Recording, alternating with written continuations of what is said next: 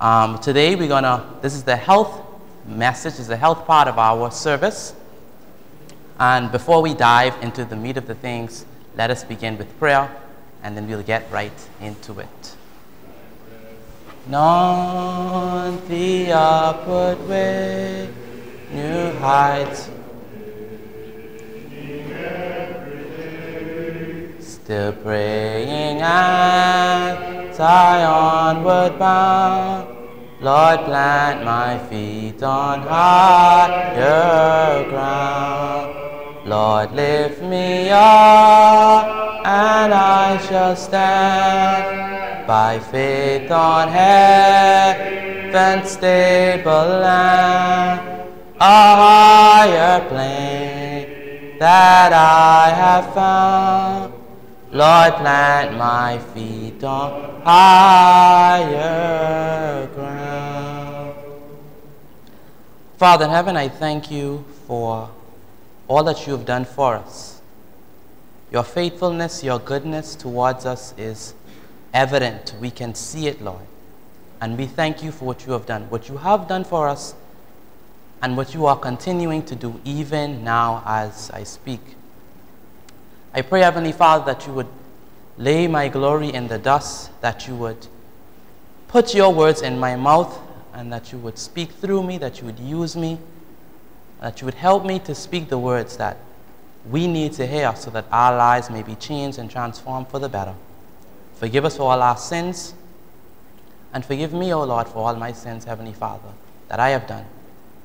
And I pray, Heavenly Father, that you would help me, Lord, to present the way how you want me to present, and to speak the things you would have me to say.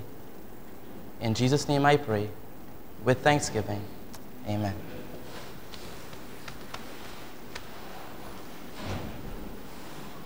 Alrighty, this is the health portion of our service. It is our custom here at BBN to have a portion dedicated for the health message, and this is the time right here and now for the health message. And during this health message, we are continuing in the series Principles of Anatomy and Physiology with Biblical Connections. Anatomy is the study of how the body looks. Physiology is the study of how the body works. So in this series, we are looking at how the body looks and how the body works. What is the structure and function of the human body? And the question a person may ask is why? What's all it for? Well, for at least two reasons. Number one, the Bible, according to the biblical account, we are supposed to be stewards of what? Our body or God's body? Stewards of God's body. So in order to be a good steward, in order to be good stewards of this temple, of this body, we must understand how it works, how it operates, so we could understand how to keep it, preserve it in proper function, or if it's in a bad state, how to bring it back up. You understand where I'm coming from? And the second reason why this series is important is because all of us here, God has called each and every one of us to a special work, which is what? Proclaiming His word, and also not only proclaim it in precept, but also by example. For when Christ was on earth, He not only preached and teach, but He also healed. So God is calling each and every one of us to be medical missionaries in our own rank.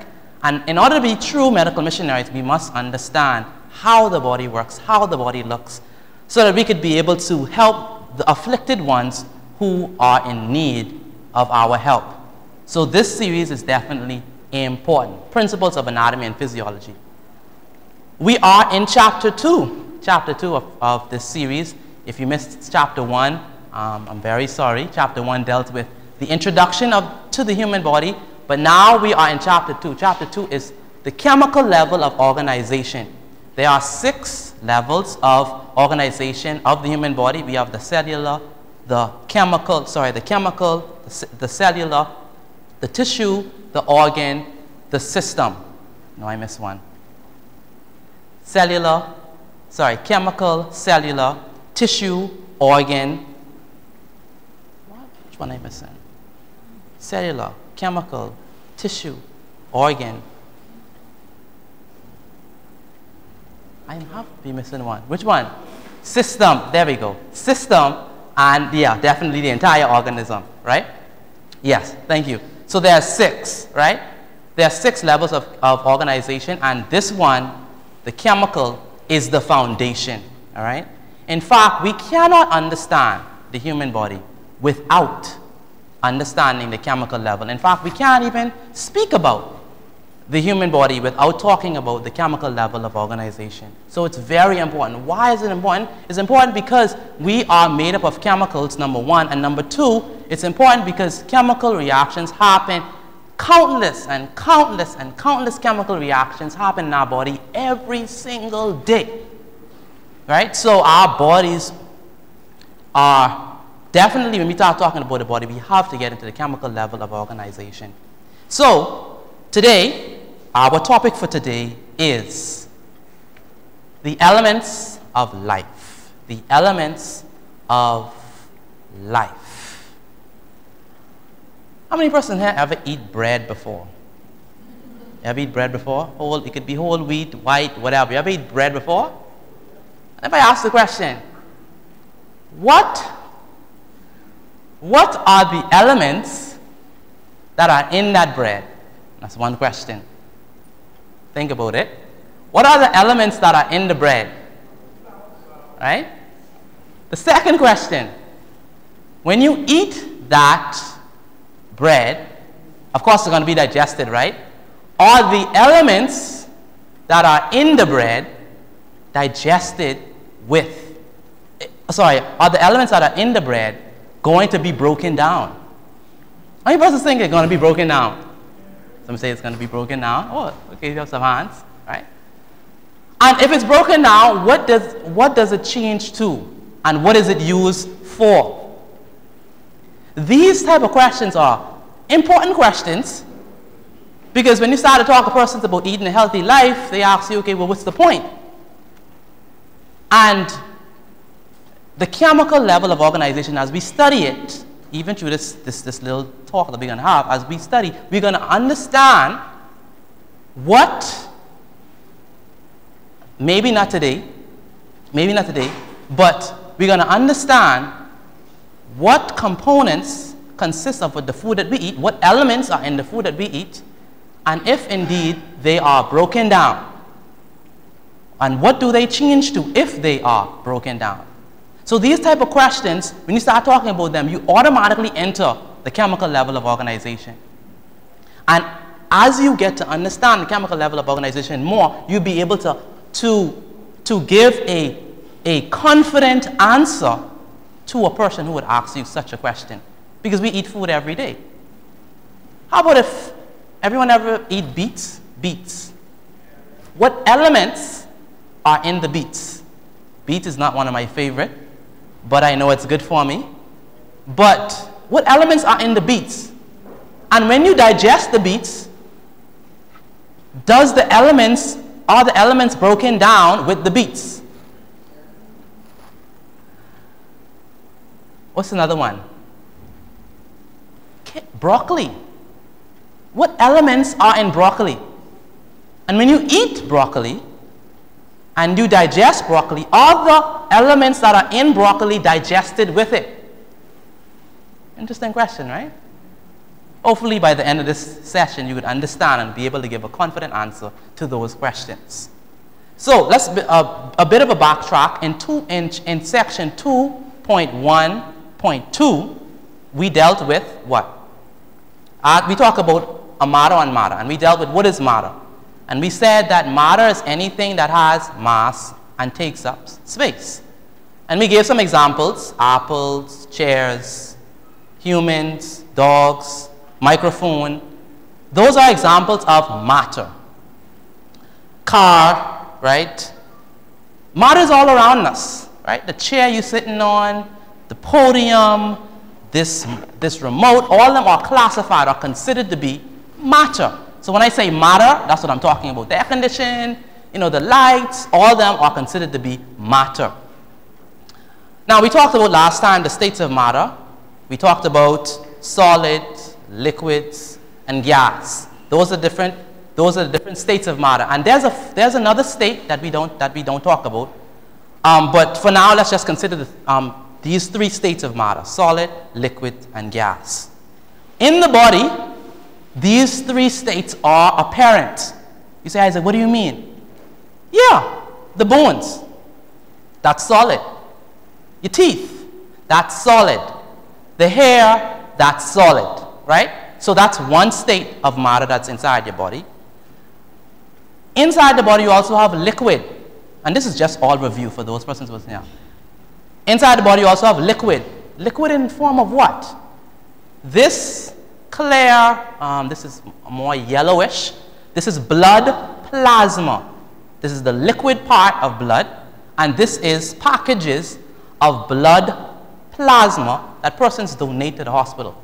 So some people may need blood plasma. So here they have it available, right? And you could see it's like a clearish, yellowish type substance, but it's liquid, right? Tears, liquid, right? So in the body we have solids, bones, teeth, hair, liquid, blood plasma, tears, sweat, right? We also have what? Oxygen, right? We breathe in oxygen, and that's another state of matter. And we breathe out what? Carbon dioxide. Those are the states of matter.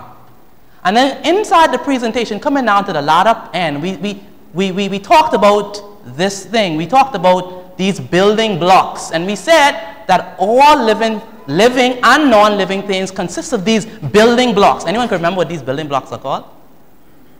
Okay, I know it was a while back. All right, these building blocks are called elements. All right? So everything from this podium to myself, to the air condition, to the chairs, are made up of these building blocks called elements. Now, examples of elements. You have gold, silver. You have iron and copper and aluminum. There are different examples of elements, all right? In fact, we have more than just the ones I mentioned. You have a whole host of them, right? And this is what we call the periodic table of elements. And remember, the building blocks of life, the building blocks of the things that we see, whether it be living or non-living, are elements. Now, if you're looking at this, you say, Isaac, well, how do you read this? We see letters. We see H and Li and Be and Na and Mg and K and Ca. What do they mean, right? Well, each named element is designated by a chemical symbol, one or two letters of the element's name in English, Latin, or another language. So, for example, oxygen.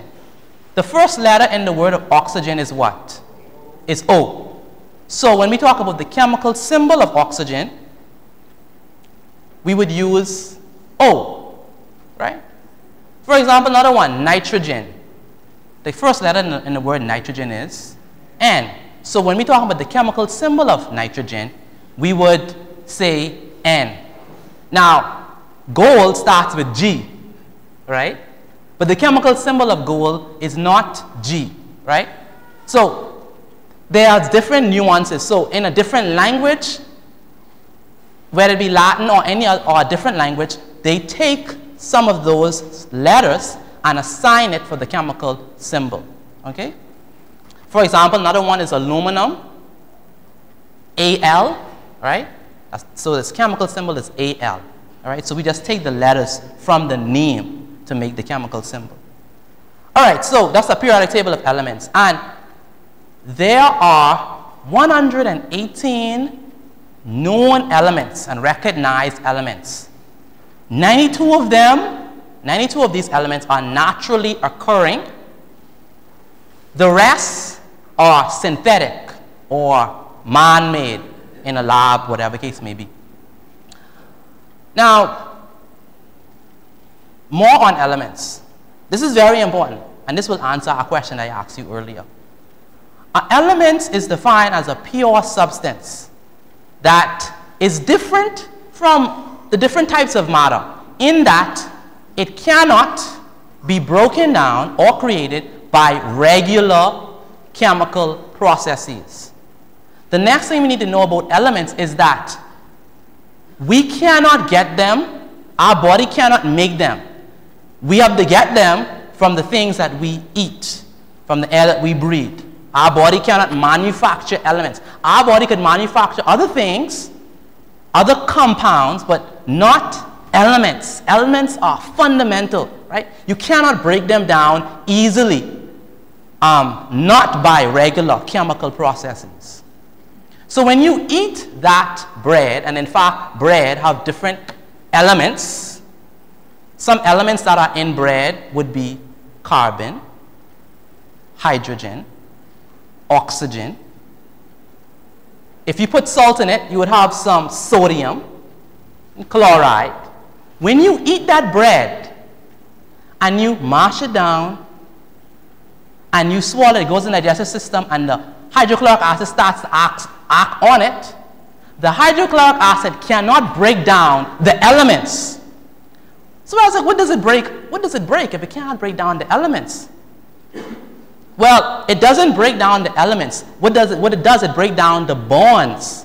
See, elements combine to form new compounds. So when your body starts to digest it, it breaks down the bonds, but your body cannot break down a hydrogen element. It just can't.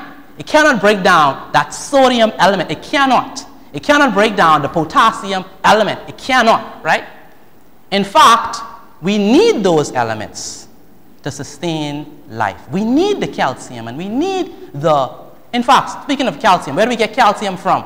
Please don't say milk. Where do we get calcium from? We get calcium from kale, right? And broccoli. And when you eat that, the body doesn't digest calcium. It uses calcium, right? It doesn't digest calcium. It breaks down. So you have these elements combined to form bigger molecules, and it breaks them down simpler, right? So that the body could use those elements, but it cannot break down the elements, right? So beets, what do we get from beets? Iron. That's why I tell you, eat beets, so you could get iron. If your body used to digest iron, then why eat the beets, right? No, your body does not digest iron, because iron is an element. Iron is fundamental, right? Okay, so that's a little talk on that. So it cannot be broken down, and if you want to understand, because I'm not going to say it inside this talk, if you want to understand how really they are broken down and created, the elements, you could talk to me after the service or something. I could explain it to you. But it's not a trivial thing, all right? It's not trivial. All right, so while your body can assemble many of the chemical compounds needed for life from their constituent elements, it cannot make elements. They must come from the environment. So if you need calcium, if you need iron, if you need potassium, if you need sodium, you must get it from the outside. Your body cannot manufacture it. In fact, when you starve your body of it, for example, calcium, when you don't give your body enough calcium, what your body starts to do? It starts to take it from the bones, all right? Because calcium is needed, all right? Very much so. So, Isaac, you said our body is made up of elements, but what elements is our body made up of? And how much of those elements is our body made up of? Well, your body is made up of, in terms of percentage mass, all right? In terms of the mass or the weight of your body, in terms of percentage, it's 65% oxygen. You say, Isaac, how is our body 65% oxygen in terms of weight? We'll be floating. That's a very smart question. See, the oxygen that is inside your body is largely because of the water, right? Because water is H2O. Hydrogen and oxygen. So the oxygen that we found in huge amounts inside the body is as a result of the water that we have inside our body that is there in huge amounts. You do understand that the body have like plenty water in it, right? More than half, right? Like 65, 70% of your body is water. So if 65% of your body is water, and water is made from hydrogen atom, hydrogen and oxygen, what elements you think you're going to have a lot inside your body? Hydrogen and oxygen, right? So 65% of the body's weight is, or the body's mass is oxygen. And that's represented here, 65%. That's more than half, right? And that's one of the elements. The next one that comes very high is carbon. Carbon is needed for a lot of stuff, right? You need carbon for carbohydrates. Carbon is inside proteins. Carbon, a lot of carbon, 18%, thereabout. Hydrogen, 10%. Nitrogen, 3%. So oxygen, carbon, hydrogen, and what else? Nitrogen. Those four make up 96% of your body's mass. Just those four elements. So they are called the major elements, and we denote that one in red. Those four, oxygen, carbon, hydrogen, nitrogen, those four, 96%, right? Combine it, think about it. 65 plus 18.5 plus 9.5 plus 3.2, that'll give you 96.2. So about 96% of your body's mass is from those four major elements. What does that tell you? Carbon, oxygen, nitrogen, and hydrogen, they are indispensable for life. You need them for life. Without them, you will not exist. That's just how the designer, God, made it. And then we have what we call the lesser elements. These seven: calcium, phosphorus, potassium, sulfur, sodium, chloride, magnesium. They are the lesser elements. And then we have trace elements. Trace elements would be boron, chromium, cobalt, copper, fluoride. And that's like less than 1%. So very small amounts. We know that some of those trace elements, we know what they're for. Other than some of the others, we really can't pinpoint, like, what is this for as yet? All right? Zinc. Oh, zinc. Zinc is important. It's a trace element, but zinc is very important. And we'll get into that hopefully in a later discussion. All right. That brings us to the end of our, not health message, but our science discussion. Now let's talk about the biblical connections in the little time that I have left. We know that elements, so we said that elements are what? Building blocks. What is a block? What is a block? And my carpenters and construction men could help me with this. What is a block, right? I'm not a carpenter nor a builder, so I go onto the dictionary and I ask the dictionary, what is a block, right? And the dictionary defines a block as a what?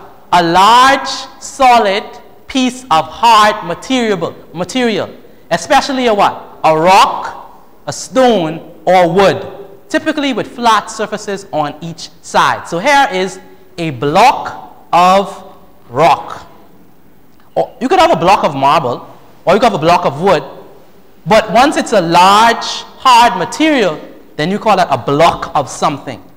But let's pay attention to this block of stone or this block of rock. I want us to pay attention to that. Can you tell me any biblical accounts that deals with rock? Someone said it. Any biblical accounts that deals with rock? Turn with me in your Bibles to Exodus chapter 17, we can start at verse 1 and go on all down to verse 6. Are there any biblical accounts dealing with rock? Exodus chapter 17, beginning at verse 1. All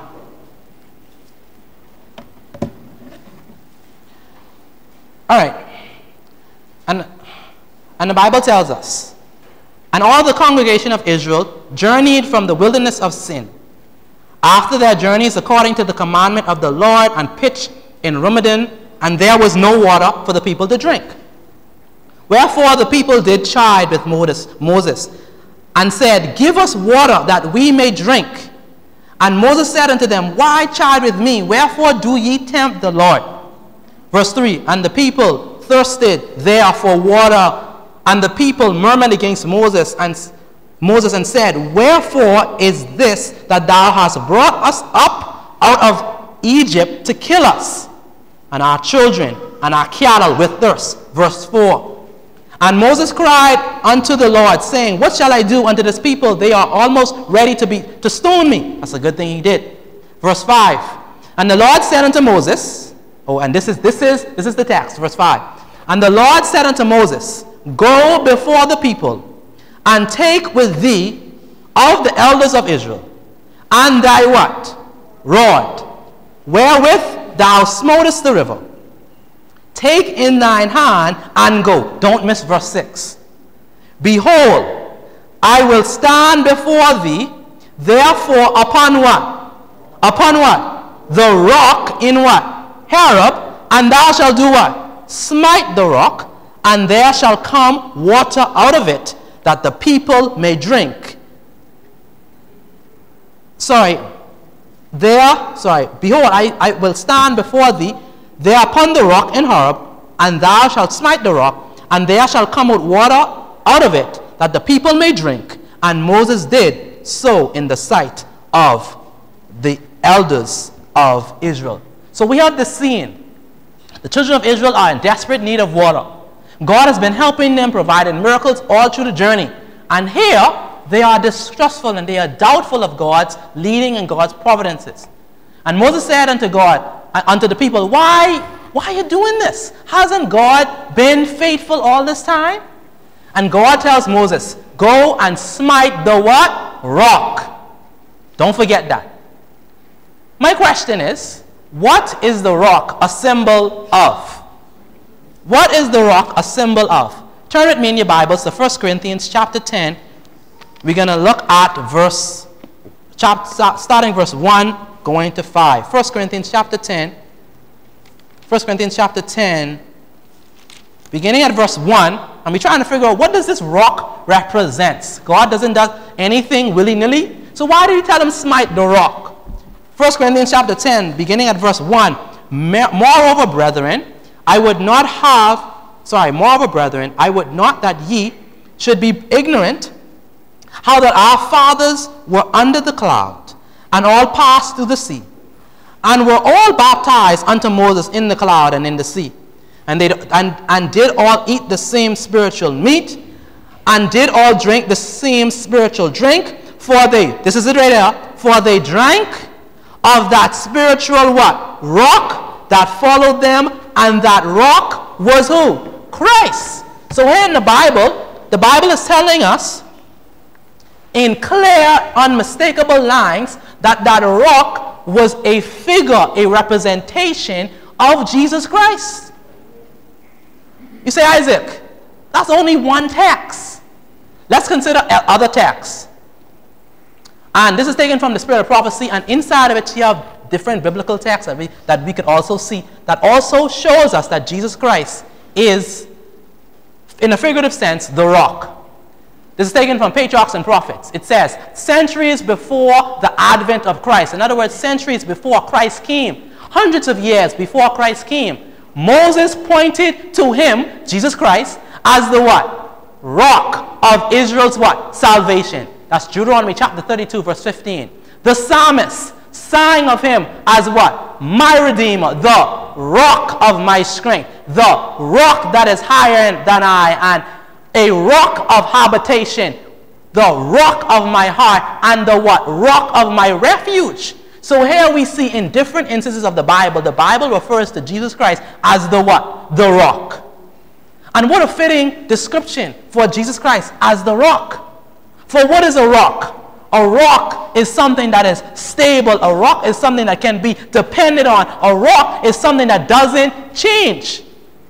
And we could parallel that directly to the character of Jesus Christ. For Jesus Christ can be what? Depended upon. We can what? Trust him, because our faith is not in what? Shifting sand, but in what? The rock, Christ Jesus. So what a fitting description for someone who what? Never changed.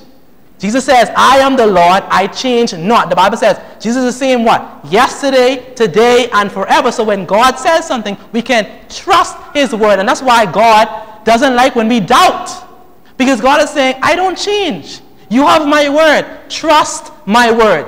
And in a world that has, so much, empty promises, it is good that we can trust in something that is unshakable as Jesus Christ. So the Bible describes Jesus as the rock, something that is stable and something that is firm, something that cannot be moved. And brothers and sisters, I behoove us to have our faith anchored in Jesus Christ. You know, when you have a boat, right? And you're on a boat, they anchor, right? And they try to find what? They try to find something that is solid, something that is durable for them to what? To anchor, because they don't want to be moved. And the same thing for us, my friends. If we have our faith anchored in Jesus Christ, when the storm comes, when the trials come, we can stand fast and firm because we are anchored not in ourselves but in Jesus. The boat doesn't move not because the boat cannot be moved, but the boat doesn't move because it is anchored in something that cannot be moved. So we must be anchored in Jesus. Isaiah describes Jesus as what? The rock of ages and the shadow of a great rock in a weary land. Isaiah chapter 26 verse 4. So Jesus is described as the rock. Clear enough? That's biblical. But my question is, so Jesus is the rock in a figurative sense. In symbolic language, Jesus is the rock. My question is, God told Moses to hit the rock. If Jesus is a symbol of a rock, why smite the rock? Why hit the rock? What does this smiting of the rock represent? It's a good question, right? What the rock was smitten, what does this represent? Turn in your Bible to Isaiah chapter 53, starting at verse 1. What does this smiting of the rock represent? Isaiah chapter 53, beginning at verse 1. And it tells us, who hath believed our report? And to whom is the arm of the Lord revealed? For he shall grow up before him as a tender plant, and as a root out of a dry ground. He hath no form nor comeliness, and when we shall see him, there is no beauty that we should desire him. This is Isaiah speaking prophetically, speaking about the promised Messiah, Jesus Christ the righteous. This is Isaiah speaking under the spirit of inspiration, under the spirit of prophecy, speaking and foretelling of Jesus who is to come. And speaking of Christ, he says, when we see him, he's not going to be all dazzling and beautiful. He's going to look like a regular man. And that is so true. When the soldiers came for Jesus, they didn't know which one, because he was a regular man. Verse 3, speaking about Jesus, he is despised and what? Rejected of men, a man of sorrows and acquainted with grief. And we, as it were, hid, as it were, our faces from him. He was despised, and we esteemed him not. Verse 4, and this is the key. This is going to help us understand what does this smiting represent. Verse 4, surely he hath borne our griefs and carried our sorrows, yet we did not esteem him what? Stricken, smitten of God. So here the Bible tells us that Jesus was smitten of God. When did that happen? At Calvary. At Calvary. Smitten of God and what? Afflicted. But he was wounded for our transgressions. He was bruised for our iniquities. The chastisement of our peace was upon him, and with his stripes we are healed. Verse 6, all we like sheep have gone astray. We have turned everyone his own way, and the Lord had laid upon him the iniquity of us all. So this smiting of the rock that God tells Moses to do only but once represents Jesus dying on the cross of Calvary, representing him being sacrificed once and for all. But there was another occasion when Moses, in rage, hit the rock, but he hit the rock twice. And that was wrong for more reasons than one. One of the reasons is that it was wrong because God told him to speak to the rock and not hit the rock. Another reason why it was wrong because Jesus was not to be sacrificed twice, only once. So God tells Moses, hit the rock, and hit it once. Oh, brothers and sisters, we need to thank God for what God has done. That let's read verse 10, what it says. Yet it pleased the Lord to bruise him. It pleased the Lord to smite his son for us. God is saying, I love you so much that I will allow my son to go on the cross to die for you so that our relationship can be restored. Friends, if it wasn't for the cross of Calvary, we would have no hope. You could imagine, for those students who are in school, you could imagine getting an A and still fail. That don't make no sense, eh? How could you get an A and still fail? Well, if Jesus was in there, even if we got an A, we still would fail. See, Isaac, what do you mean? The law requires perfect obedience from birth. Even if today we decide, God, we can follow you all the way, and we walk after everything God say perfectly, we get an A, God still can't accept that. So when we come and we pray in Jesus' name, that's not a willy-nilly thing. We cannot come to God in any other way. And friends, sometimes we forget that Jesus is because of the sacrifice of Jesus Christ that we even could have a talk with God.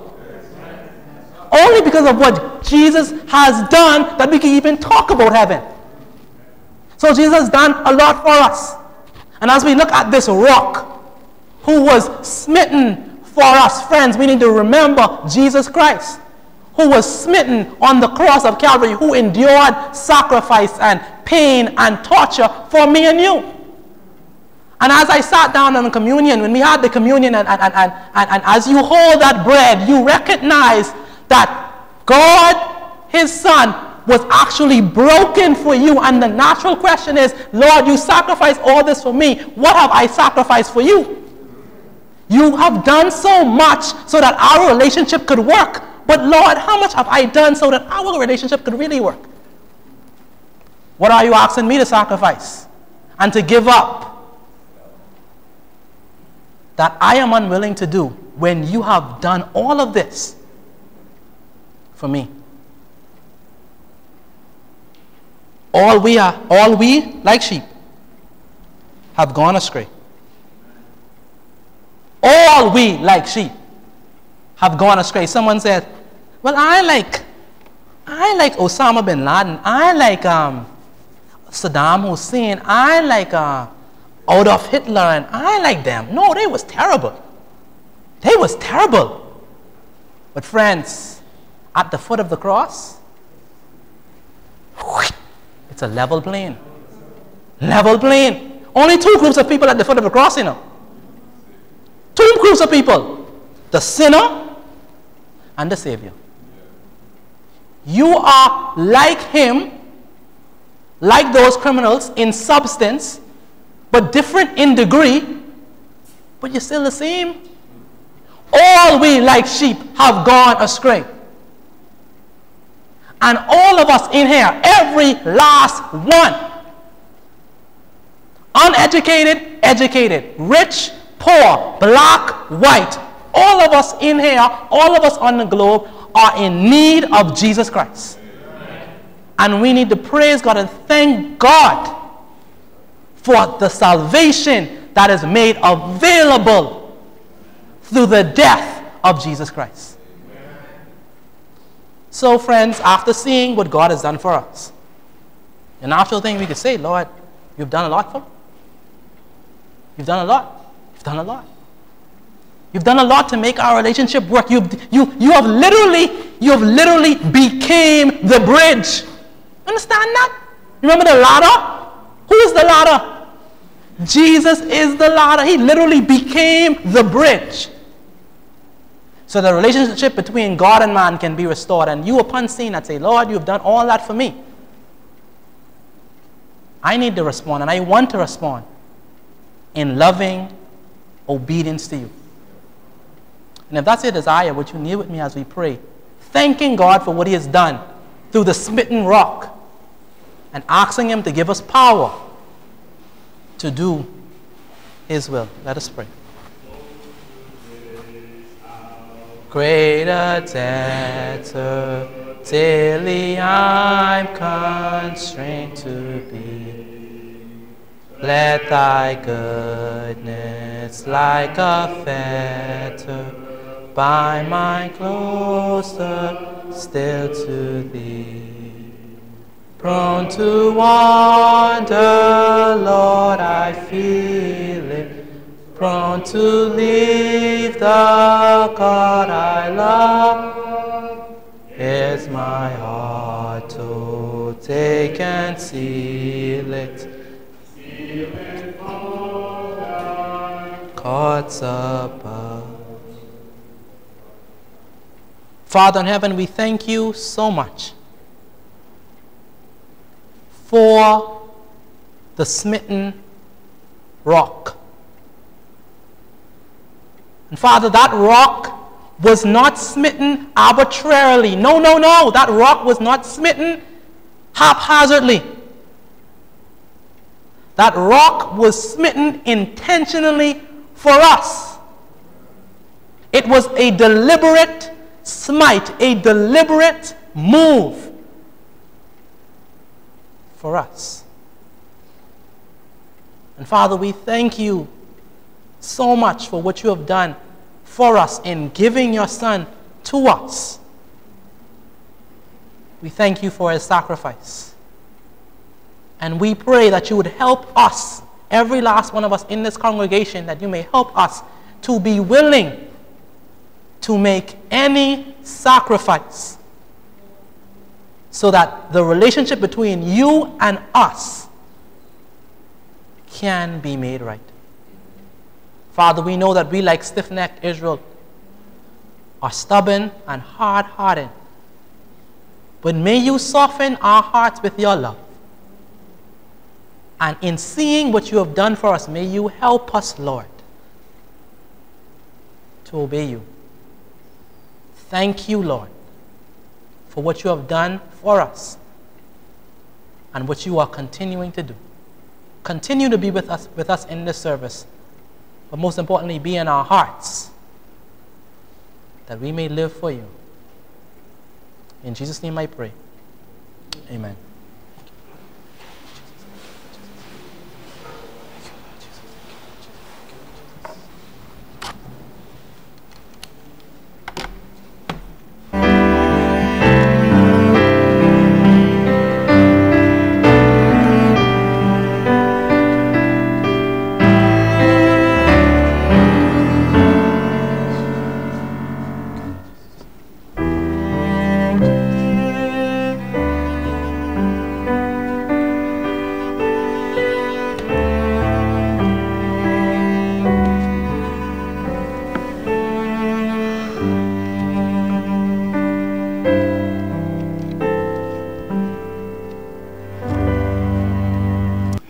Good morning and happy Sabbath. I want to say a special happy Sabbath to our friends visiting with us this morning, and to the BABN family. You're always welcome. As we begin our song service this morning, we're going to begin with song number 341, hymn number 341. To God be the glory, great things he has done.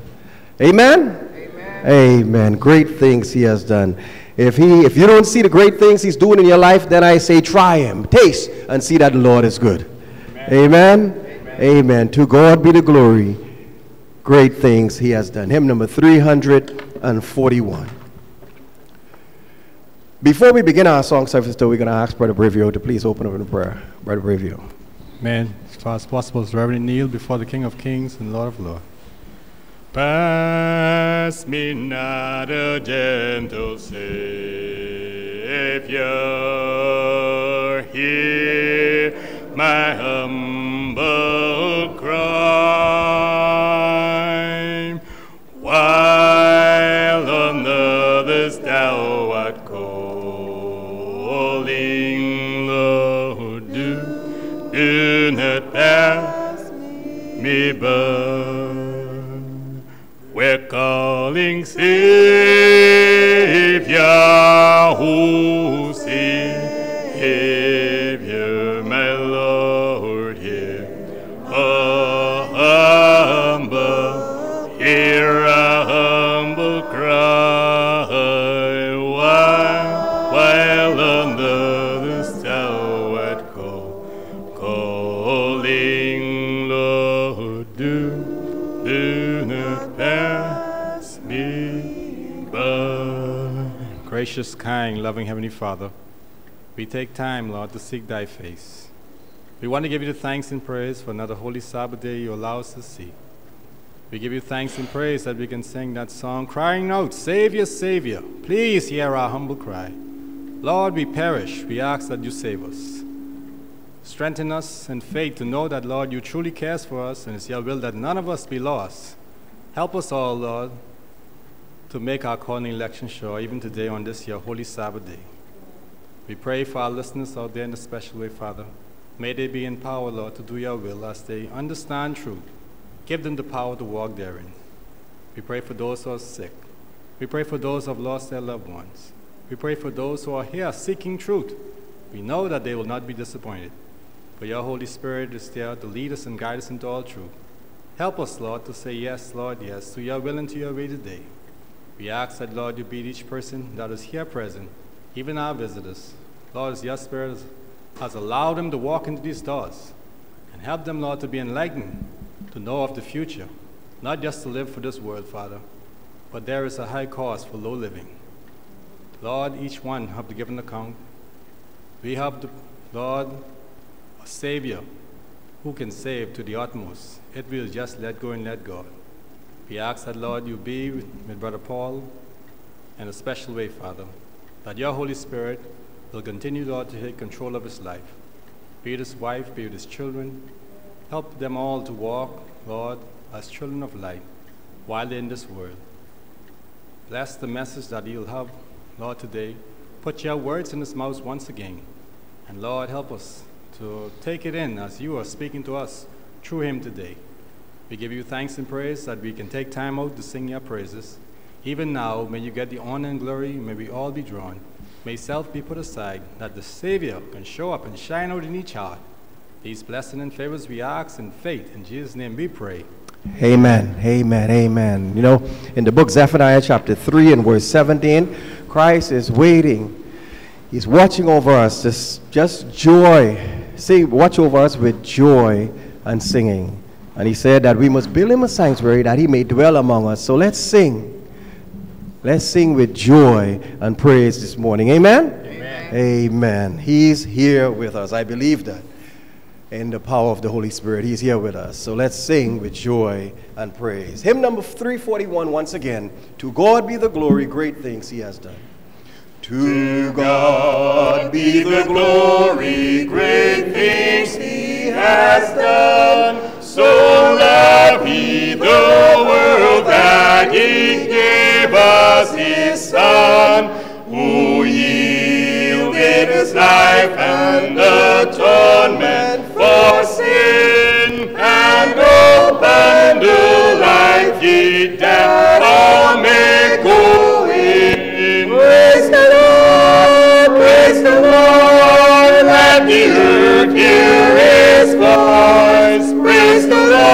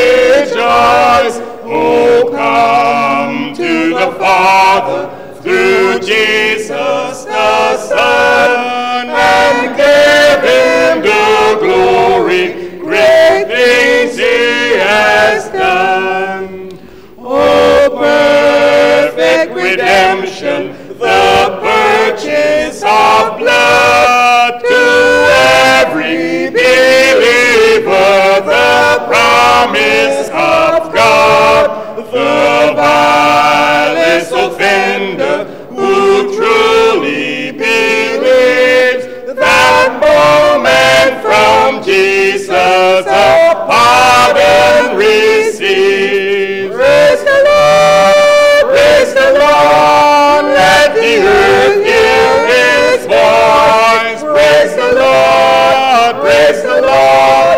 Let the people rejoice.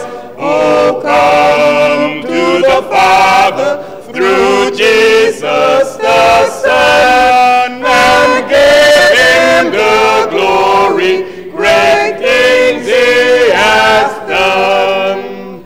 Great things he has taught us. Great things he has done. And great are rejoicing through Jesus the Son.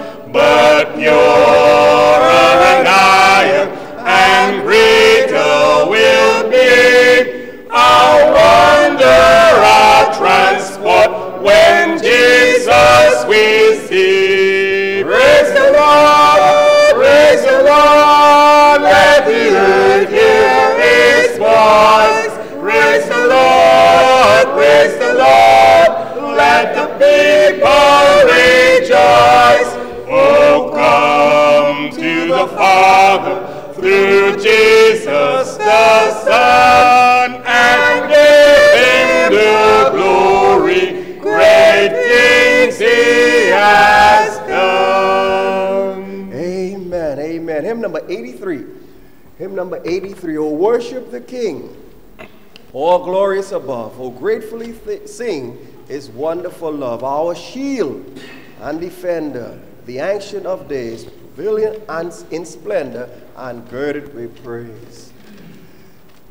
You know, these authors, the authors of these songs, must have been having an experience when they penned these words. Amen.